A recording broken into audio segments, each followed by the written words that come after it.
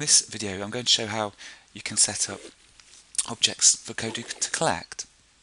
In this game I'm going to set up stars. I'm going to click on the object tool and I'm going to put a star very close by for Kodu to collect, and I'm going to choose the star and I'm going to drop that in, and again, just like before, you can change the colours with the arrow keys when you're hovering over the icon. You can make the size a little bigger if you wish. And what I now need to do, currently if I play the game, if Kodu bumps into the object, nothing happens.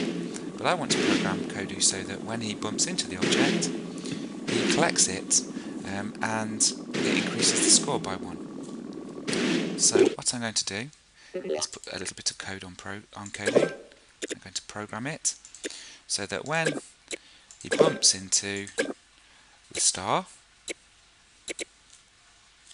oops, wrong plus, on objects, it's actually hidden away on the more menu on here. When he bumps into a star, what I want him to do is I'm going to actually get him to eat it, so it will make the object disappear from the screen. Now, in addition to eating the star, I could actually put in here that when he bumps into the star, so I'm kind of repeating myself here a little bit, I also want the score to increase by 1. Now, I've actually repeated myself there, and a little shortcut to help with this is you can indent your row of code so that now bumping star will not only eat the star but also increase the score by 1.